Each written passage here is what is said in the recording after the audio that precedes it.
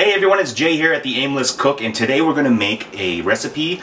It's a French-Canadian favorite called Poutine, and it is French fries, and they have cheese curds on them, and they're soaked in gravy, and they're awesome. But today I'm going to give it a little bit of a twist again, because I'm going to make some sweet potato fries. I had some sweet potatoes left over, and I'm going to top that with some goat cheese and a miso gravy, a rich miso gravy that you're going to love. I'm going to top that off with some fresh chopped spring onions, and that's what we're going to do. So if you're ready, I'm ready, let's get to work. Start by cutting up 2 large sweet potatoes into uniform 1/4-inch sticks. This will ensure that they'll cook evenly and at the same time. Now when cooking fries, I use a 2-step method. Heat up a couple inches of oil in a pot to about 325 degrees Fahrenheit. Working in small batches, cook the fries for 3 to 4 minutes till tender. Now the cooking time will depend on how thick you cut the fries. This will cook the inside of the potato. Then strain and dry on paper towels. For the second cooking, turn up the heat to 375 degrees Fahrenheit. Working in small batches again, fry the potatoes until golden brown and crisp. They should only take about a minute or 2.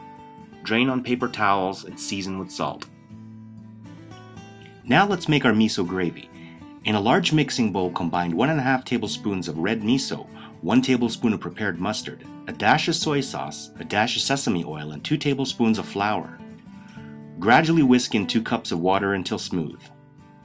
Pour the mixture into a large frying pan on medium heat and bring to a boil.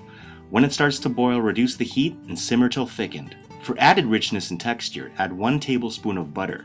Finally, give it a taste and season with salt and pepper. To assemble your poutine, lay down a generous pile of fries and top with a nice even distribution of goat cheese. Follow that with some miso gravy, then finish with chopped green onion. Now grab a fork and enjoy.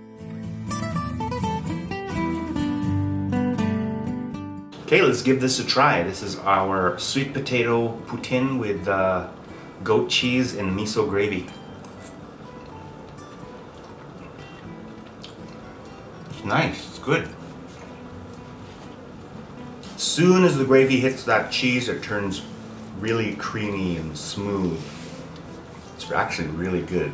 And then the sweetness of the potato contrasts really well. So take this recipe, make it yours. And for the question of the day, do you like fries? And if you do, what do you put on them?